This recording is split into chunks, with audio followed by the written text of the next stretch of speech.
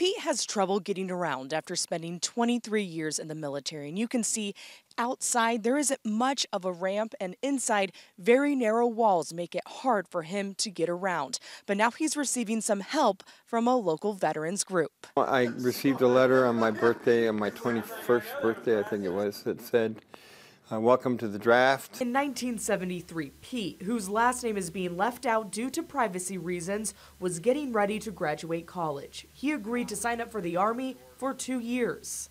Well, that 2 years turned into a 23-year lifetime adventure. His time in the service has been hard on his body. He suffers from things like heart and kidney problems, but he also hurt his back and hips in a training accident that confines him to a cane, walker, or most comfortably, a wheelchair. With the wheelchair, it's impossible to get through this area. Pete's home is getting a new wheelchair-friendly design thanks to the help of the Wounded Veterans Foundation. What we are doing is ramps for the front of the home and the back. We are doing all new floors throughout the home because we're opening up all the doorways. So he's going to receive bigger doorways to get his wheelchair through. And that's just the tip of the iceberg. Work begins early next month. In all, about $20,000 worth of improvements will be done, all through donations.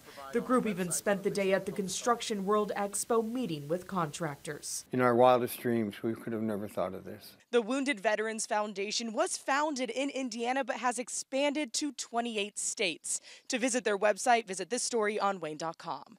Reporting in Fort Wayne, Kelly Roberts, News Channel 15.